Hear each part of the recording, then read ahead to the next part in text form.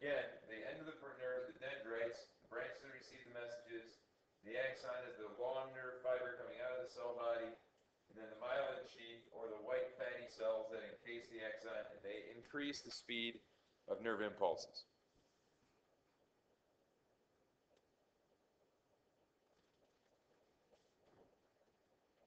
There are essentially three steps, if you are, or three parts of sending a nerve message. Okay, and it's kind of, well, not really. I'd use an example of like a phone, a telephone, or something like that, but I don't think it works quite as well because of one of them. So there are three stages to communicating a message. The first is that you have to know that you got a nerve message, and that's called a stimulus. A stimulus is something that starts a nerve impulse.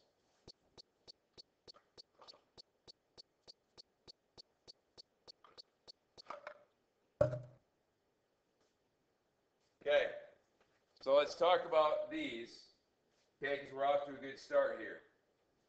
What starts a nerve impulse? Well, let's talk about what actually they are, first of all. Okay?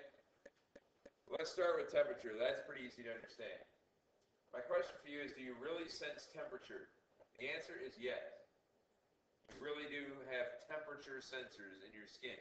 Okay? Specialized nerves to sense temperature. So that's one. Okay, what about light? Where would you sense light? In your eyes. That's two. Pressure. Where do you sense pressure? Entire body. One other specific place. Very good, Cassie. Ears. Because really, this is just that. Which is kind of strange. Because we hear sound as something different. We hear sound as words and things like that, but really I'm just making noises and forming things with my lips and tongue and making them into sounds, and it's actually pressure waves hitting your eardrum, making it vibrate, and your brain is converting those into impulses, and we have no idea really how. So, sound is actually pressure waves. Okay? Bomb going off is literally what you're hearing is the sound waves hitting the air. What you're hearing. Okay? Lightning cracking and thunder is just the sound waves of the light, is the pressure gradient created by lightning cracking through the air, and you hear that it's thunder. So, what about these two? I'm going to relate them. What are you actually smelling and tasting? Chemicals.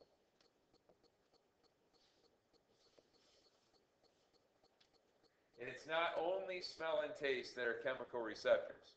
I heard somebody mentioning drugs. You guys, right? What are drugs? Chemicals. How do they work? They work in your brain to change how your brain is sensing things, because they actually, we'll see this later when we talk about drugs. We'll talk about drugs, and we'll talk about how they affect your brain. We're going to talk about what actually the drug does in your brain. And what it really does a lot of times is copy a chemical that's already there. And so you either have more of it or less of it. Okay? This is how your brain, this is stimulation in your brain. So when somebody takes something like Ritalin, right, that's a chemical. How does it taking a pill change your brain? Well, it's because your brain is sensing chemicals. That's how it changes your brain. Sugar changes your brain. Caffeine changes your brain.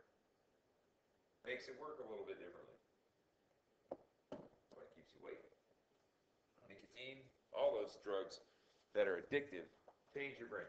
Okay, so these are the things that stimulate a nerve. Now, here's an important thing to understand. Where does a nerve feel this again? What part of it? The dendrites. So that means on the end of a nerve, I'm going to erase this a minute. Oops, I'm just going to erase all the. Everybody got temperature, light, pressure, and chemical? Is there any other one we missed? Before I eliminate it, I might have forgotten one. So every time I leave this blank, I think I'm forgetting something. I don't think I have.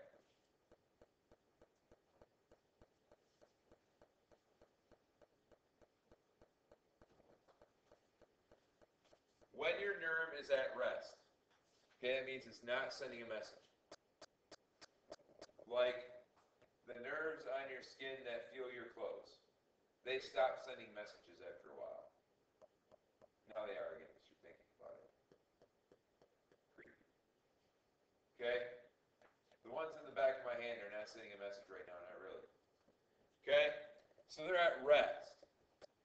When they're at rest, the inside of a nerve, the inside of this nerve, I'm going to try to draw a negative sign, is negatively charged. I'm going to draw this bigger. So that means that there is a overall negative charge inside and outside, because there are sodium ions around your nerve, is positively charged. Okay, so inside of the nerve is negative, outside of the nerve is positive. Still with me?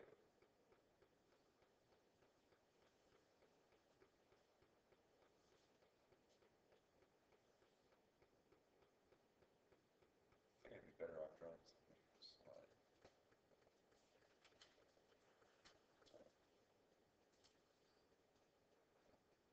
There is basically there's very little sodium inside of a nerve. So what do we know about particles? Particles are going to want to move in the direction from high concentration to low concentration, right? Sodium would like to go into the nerve cell for two reasons. Number one, there's no sodium inside. And number two, it's a difference in charge. There's a difference in charge. That creates what what's called a resting potential. In other words, there's potential energy there. There's potential energy. This really wants to try to get in, and they're banging on the door, but they can't get in. You are now. Understand the concept. Okay. So, all outside this nerve are these positive sodium ions waiting to get in. And it starts all the way up here at the dendrites. The reason I'm telling you this now is because when we go to our next slide and we talk about stimuli, what happens is that for each kind of nerve, let's say a nerve that is sensitive to light. Light allows these positive ions to go in by opening channels, what are called gated channels in the nerve cell membrane. So if I redraw this up here, the way it really looks,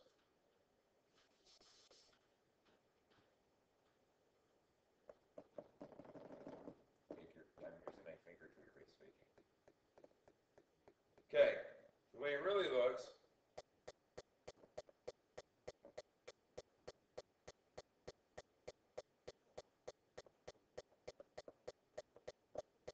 there's these little channels that have literally, almost literally, tiny little gates across them. And if it's in your eye, those gates flop open when light hits it. If it's in your nose, those gates flop open when certain chemicals hit it. If it's in your finger, those gates flop open when you put pressure on it. Understand the concept so far? So they open, and in goes the sodium ions.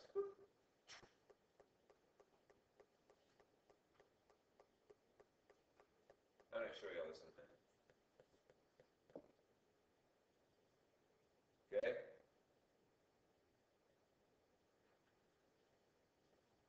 After those open,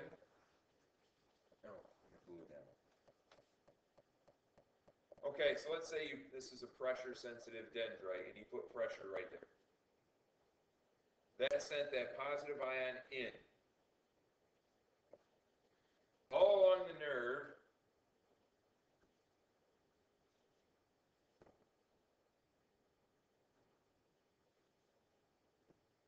I'm exaggerating big time. All along the nerve are more channels with gates.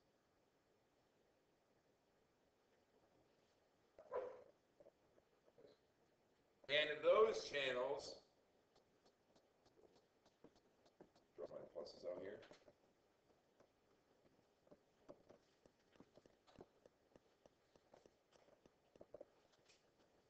those channels are sensitive to change. They're called voltage gated. That means if the voltage changes, what's voltage? Difference in physics, people? The difference in charge. If the positives go in, that changes the charge. Change the charge and flip open that gate. Change the charge and flip open that gate. Change the charge, and not all at once, that way.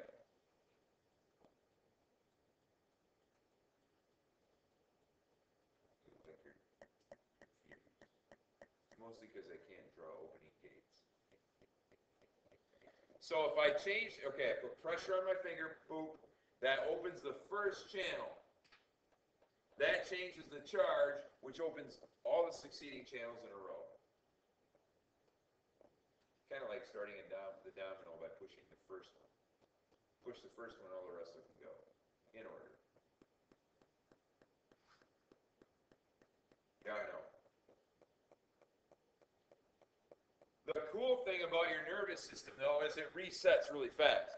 Like you can tap your finger and feel it every time. It's not continuous, but you feel it every time. Okay? Every time. That means that not only do these go in really fast, you reset it. Instead of just knocking the dominoes over, they pop back up. Still with me? And that's because along with these channels are other ones that reset the charge. And again, I'm going to show you a video of all this to kind of go along with what I'm saying. It's going to be yellow. I got to make it blue. I just draw them on the other side, but this idea is essentially the same. I'm going to draw them in a different color.